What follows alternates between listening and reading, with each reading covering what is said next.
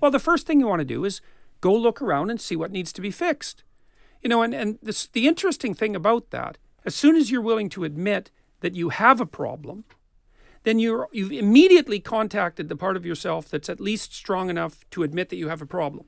And so the act of admitting the problem is actually the first step to solving it. Yes. You might say, well, and it's an optimistic step, because you might say, oh my God, I can't admit that I have a problem, because what if I can't solve it? Well, exactly. So then maybe you won't admit to it. If you do admit to it, you're simultaneously admitting to the possibility that you could solve it. Yes. And then it can actually become something that's optimistic. You can say, well, my life is horrible. It's like, okay, but I'm doing 50 things wrong. Well, great, I could fix those things, and then maybe it wouldn't be so horrible.